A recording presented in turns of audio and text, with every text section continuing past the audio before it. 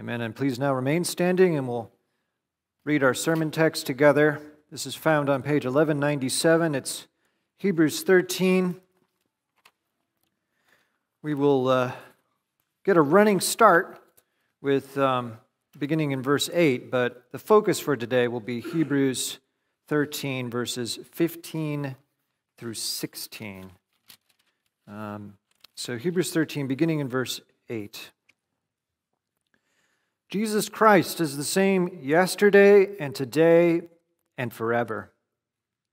Do not be led away by diverse and strange teachings, for it is good for the heart to be strengthened by grace, not by foods, which have not benefited those devoted to them. We have an altar from which those who serve the tent have no right to eat. For the bodies of those animals whose blood is brought into the holy places by the high priest as a sacrifice for sin are burned outside the camp. So Jesus also suffered outside the gate in order to sanctify the people through his own blood. Therefore, let us go to him outside the camp and bear the reproach he endured. For here we have no lasting city, but we seek the city that is to come. Through him, then, let us continually offer up a sacrifice of praise to God. That is the fruit of lips that acknowledge his name. Do not neglect to do good and to share what you have, for such sacrifices are pleasing to God. As far as the reading of God's holy word, you may be seated.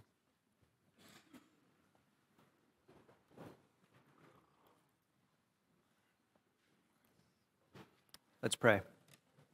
Our great God, thank you for the practical instruction you give us in your word. You tell us awesome things about how great is your salvation, but you also tell us very clearly how we should then respond. And Lord, we do want to respond. We don't want simply to know things about you, although we do, but we want to live it. We want our faith to be real.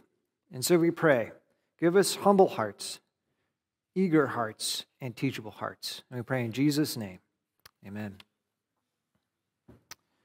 Well, think back on your life. Have you ever received a present that is so huge, so mind-blowingly generous that you scarcely know how to respond? Something that was so costly, so over the top, kind, and loving, where your breath is just taken away. You're like, wait, for me? And you know that at least you should write a thank you note. But even there, how could you say what their gift means to you? As I was thinking about this, the thing that came to my mind was the gift of my childhood.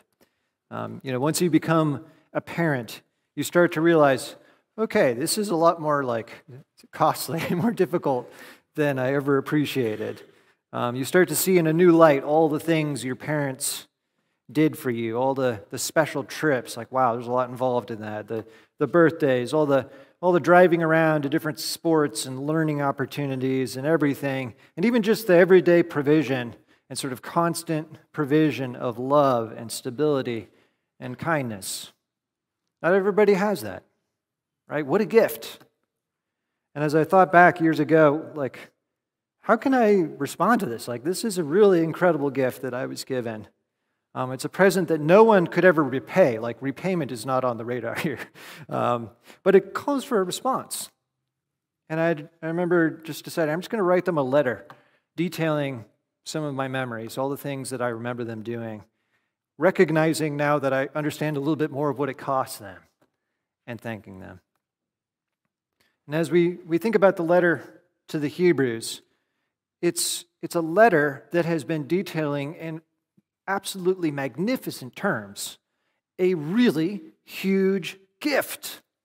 The gift of salvation from God to us through Jesus Christ.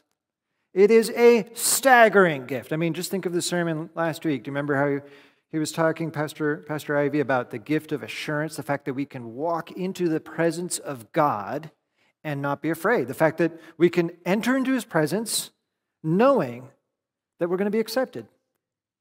That is incredible. So as we think about this incredible gift, Jesus, the ultimate sacrifice, has been offered on the cross. His blood decisively cleanses us from all of our sins. We now can boldly enter into the most holy presence of God.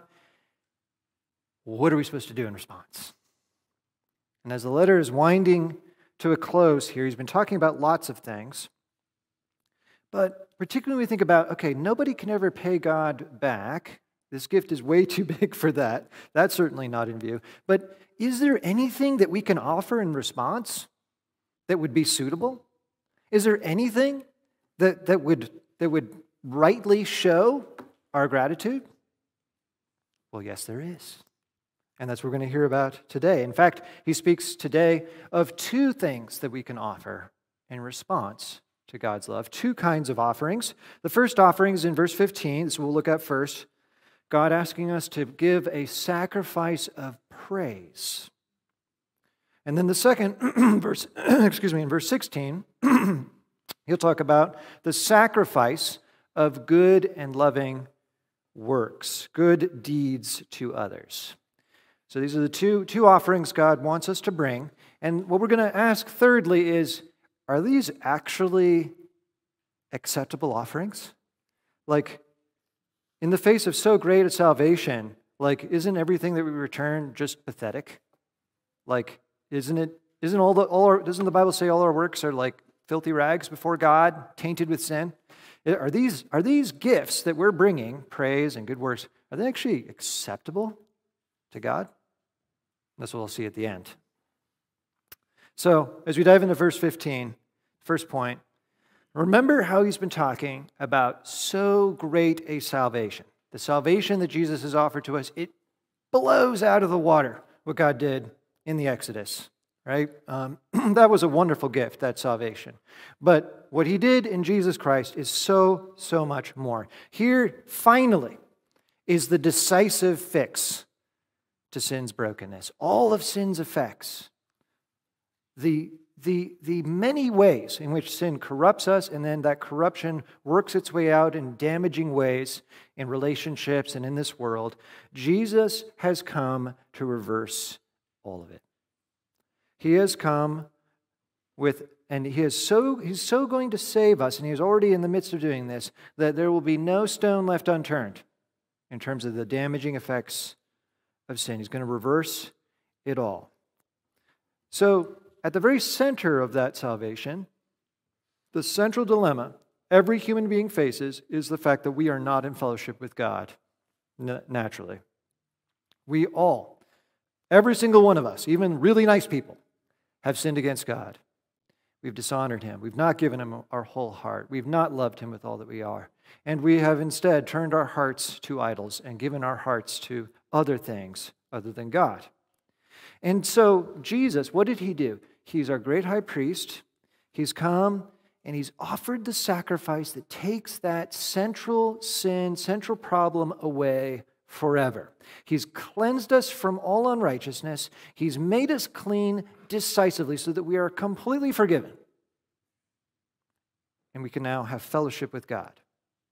And now he's saying, in light of this great sacrifice, in light of this, therefore, let us through him, that is, through Jesus, continually offer up a sacrifice of praise to God. And when we think of sacrifice, when we think of that word, usually the ideas that like immediately come to our mind are a blood sacrifice that's taking away sin. So like in the Old Testament, on the Day of Atonement, they slay the bull and they bring the blood into the most holy place, right? That's what we usually think of when we think of the word sacrifice. And that is certainly one of the things that the word sacrifice means. But what we sometimes forget is that there are other kinds of sacrifices than those atoning sacrifices in the Bible. We should remember that, yes, there were some that were for taking away sin, different kinds of sin, but there were also, in Leviticus 7, what is called the peace or fellowship offerings. And its purpose was not so much taking away sin, but actually rejoicing in God's presence because our sin has been forgiven. The purpose of the fellowship offering was to offer our joy to God. And it's the one sacrifice where the everyday Israelite gets to actually enjoy some of the animal that is offered, some of the meat that's offered. What's the idea? The idea is, hey, I'm now in fellowship with God. Now I get to eat at table with God. I get to enjoy the presence of God, and I get to feast in God's presence. That's what it means to be in fellowship, right? You're sitting down to table with them, rejoicing with them. And so this is where I think the word offering might better capture what's going on in our text, as opposed to sacrifice. The idea of offering, something that is freely offered to God in love out of the joy of fellowship that we have with Him. Something that is celebrating the wonder of our forgiveness, the forgiveness of our sins, which the other atoning sacrifices had achieved. And now, understand, this is why this part of the sacrificial system in the Old Covenant is so important for us to know. We know that what Jesus did on the cross was the great sacrifice to take away all sins. He needed to bleed and to die to take away our sin. That needed to happen. And any further attempt to sacrifice and to atone for our sins in that sense would greatly dishonor the once-for-all sacrifice of Jesus. Right? Remember, all through Hebrews 7 through 10, he's saying, look, they had to keep offering these sacrifices year after year after year to atone for their sins. Why? Because it wasn't the decisive atonement. They didn't actually really take away sins. It was just picturing the taking away of sins. Now the great sacrifice, the once-for-all sacrifice has been offered. Jesus doesn't have to keep on dying. He's died once. And now our sins are decisively dealt with.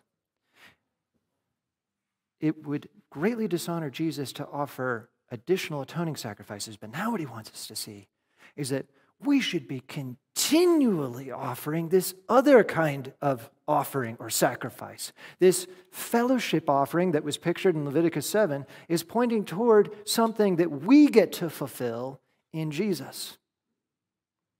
The other sacrifices, they're all fulfilled entirely by Jesus alone, but this other kind of sacrifice, the fellowship or thank offering sacrifice or offering, that's something we get to fulfill in Jesus Christ. In fact, as we think about this question, what would most please God in response to the once-for-all, unrepeatable sacrifice of His Son?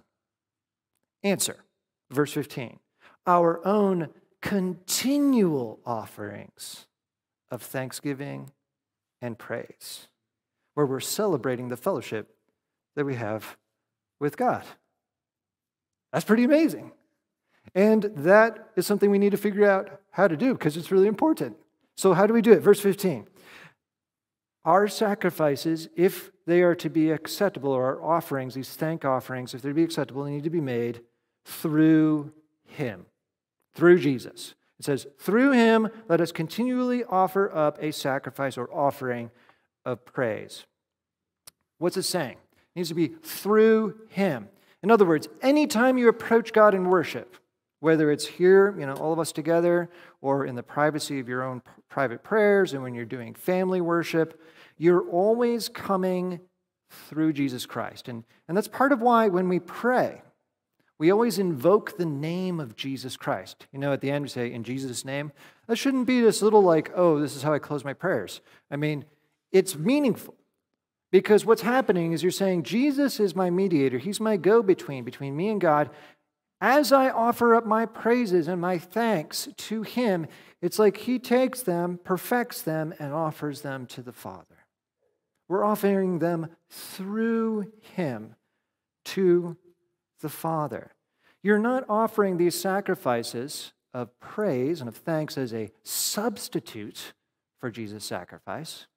Rather, you are offering them as a response of love for His sacrifice. In fact, you're offering it in His one sacrifice to God. Because that one sacrifice makes you acceptable, in that one sacrifice, you are offering all your praises and your thanks. That's going to have big implications on why they're acceptable. We'll get back to that. But second is this. So we're thinking, okay, I need to be making these offerings of thanks and praise. How do I do this? Well, you need to praise Him.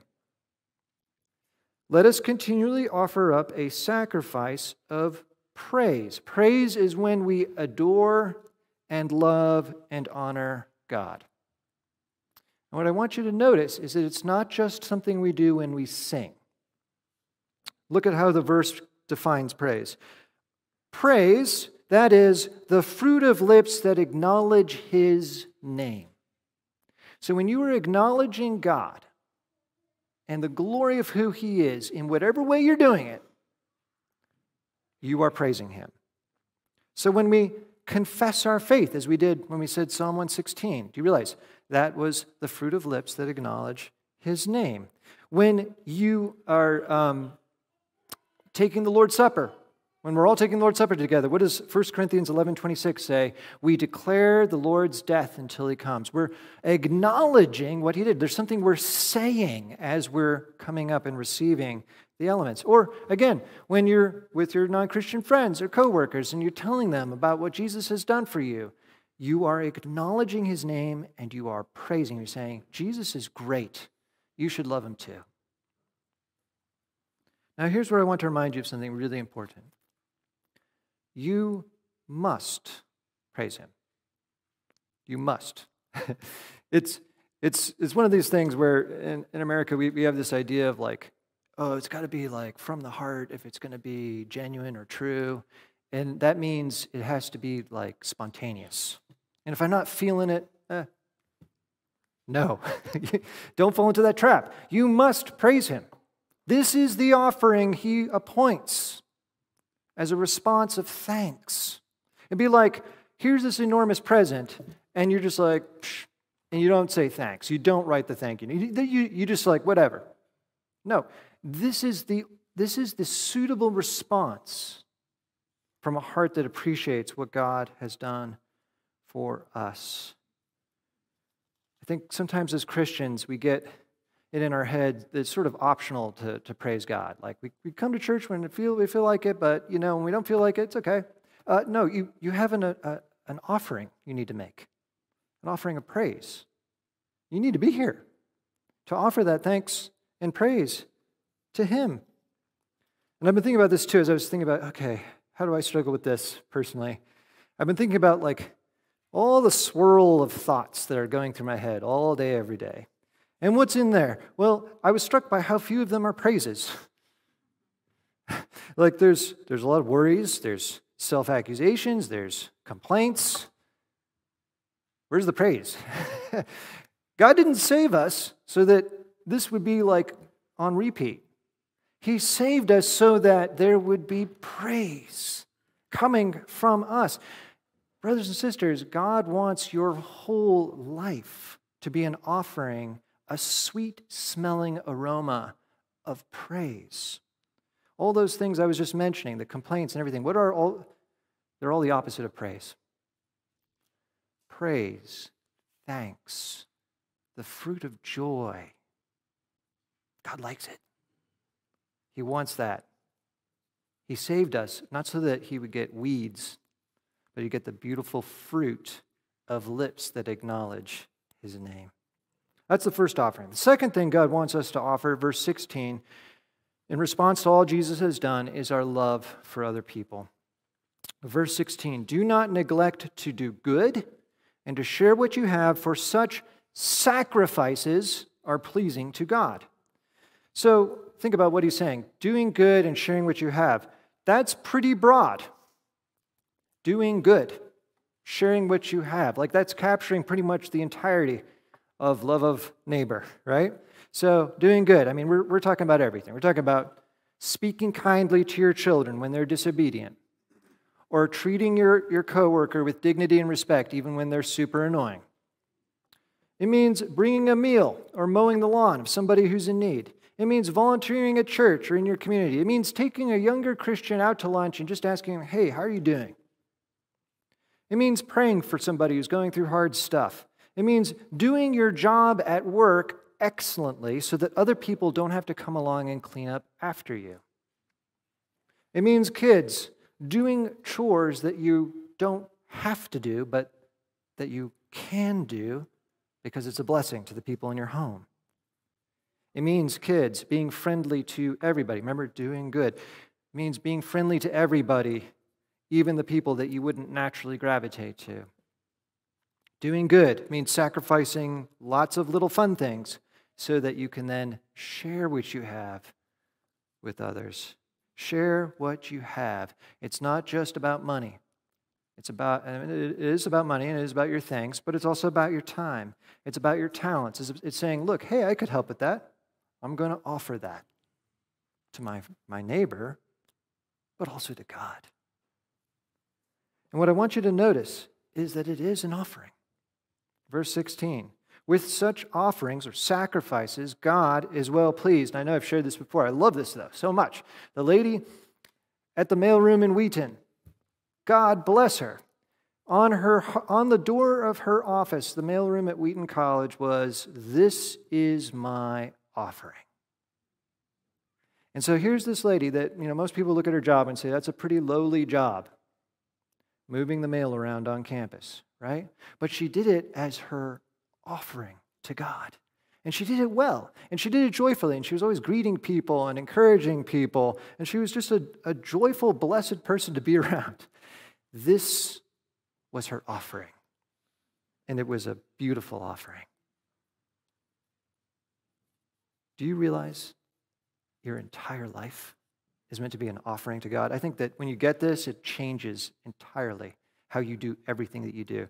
The kids, when you do your schoolwork well to the glory of God, this is my offering. I don't really feel like doing the algebra homework. I'm going to do the algebra homework, and I'm going to do it well because this is my offering. Or whatever it is. When you show mercy to others and give generously to the deacons so that they can love the people in our midst and in our community, do you realize this is your offering to God? And I think that just one of the most dangerous errors that the church has fallen into over the years is this idea of what's called pietism. It's this idea that you're only really serving God and you're only really offering your life to God if you become a pastor or a missionary or something like that. No. And I hope that there are young people who will come to this passage and says, okay, do good to all, offer what you have, share what you have with all. I hope some young people will come to this passage and ask themselves, is God calling me to one of those wonderful callings of being a pastor or sharing the good news with some nation that's never even heard the name of Jesus? Because those are amazing ways of loving neighbor and offering yourself to God. But if that's not God's call in your life, do you see that your life of love for others in the name of God is an offering? Like everything, like cleaning toilets, changing dirty diapers, taking out the trash. It's your offering. It's your offering to God. It's your love offering. Here's what it's saying. It's saying, from the little things to the big things of life, I love you, Lord. I love you, and I'm so grateful that you saved me. I know I'm now not my own. I've been bought with a price. My life is now entirely yours, so here it is. Here's all of it, everything. It's all yours. And I just pray that you would hold nothing back.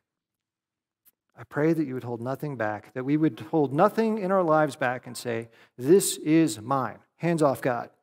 That we would be quick to offer every dimension of who we are to Jesus and to his agenda and say, Lord, if you want it, I give it. And you want it all, I give it all.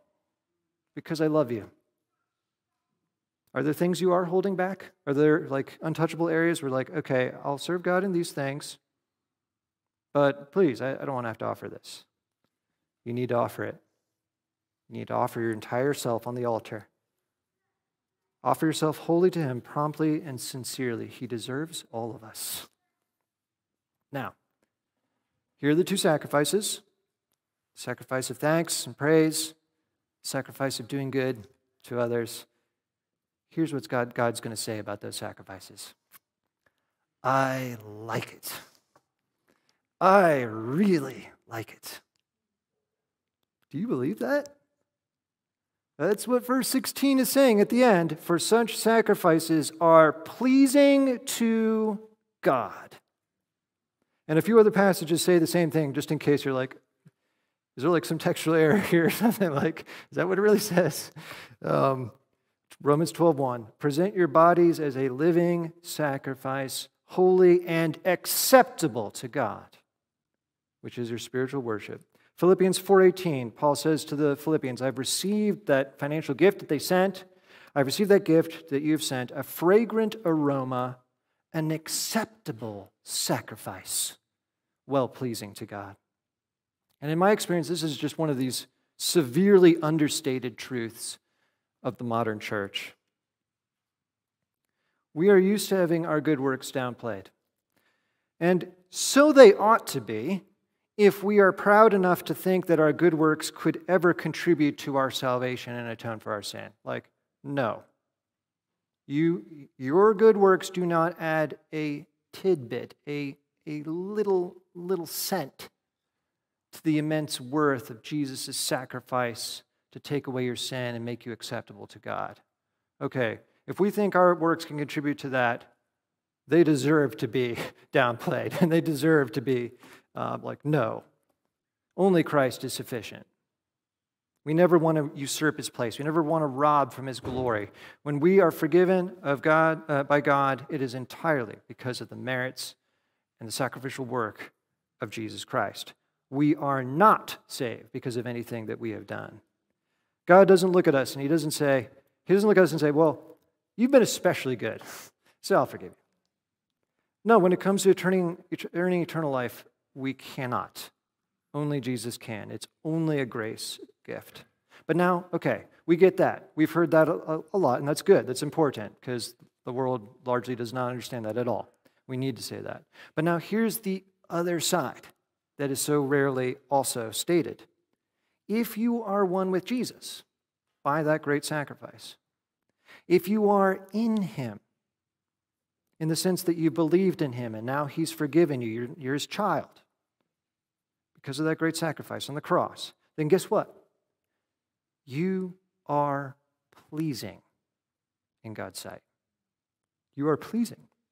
When you offer your obedience to God, he's no longer seeing all the imperfections, all the ways in which sin taints what you do. Are they still there? Well, of course they are. Does he know? Because he's omniscient. Yes. But they're just not in his purview. What is he seeing instead? He's seeing you through the lens of Jesus. He's saying, this is great. This is beautiful. And he is pleased. And it's not because we're perfect yet, but because Christ is perfect. Remember Hebrews 2:12, how Jesus is singing praises to the Father? In that passage, it's picturing Jesus as our worship leader. He's the one singing as a man to God in praise. And we are in the worship leader. In other words, we're following the worship leader, singing with him. As a man, his worship is beautiful and absolutely acceptable to God. Now here's the corollary. If you're in him and you're praising in him, your praise is beautiful and acceptable to God. Again, verse 16, do you believe it? For such sacrifices of praise and of doing good, such sacrifices are well-pleasing in God's sight. My sense is that a lot of Christians are just very defeated about this. We're saying to ourselves things like, I'm not good enough. All my attempts to love, they're just so lame. Or, this is even worse, we try to offer alternative sacrifices. We beat ourselves up about our sin, and we think, I'm just going to feel really, really guilty, and that'll pay for it. Or, and this is really bad, hurting ourselves, even physically. Or denying ourselves things, not for the sake of loving God or loving other people. That's one way we can deny, right? But denying ourselves things because we think to ourselves, I don't deserve this.